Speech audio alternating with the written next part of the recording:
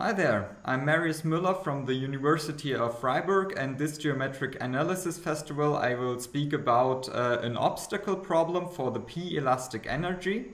The p-elastic energy measures how much a wire bends. Basically, it measures how much energy it takes to bend such a wire, right? And we're trying to bend this wire above an obstacle. For example, the obstacle could be something like this. With least possible bending energy. And we will see what minimal configurations of this wire arise there, and that is basically the goal of the next two videos. Finally, I have to say thank you to the organizers of the Geometric Analysis Festival for this really great organization, and also for the opportunity to speak here. Thanks and see ya.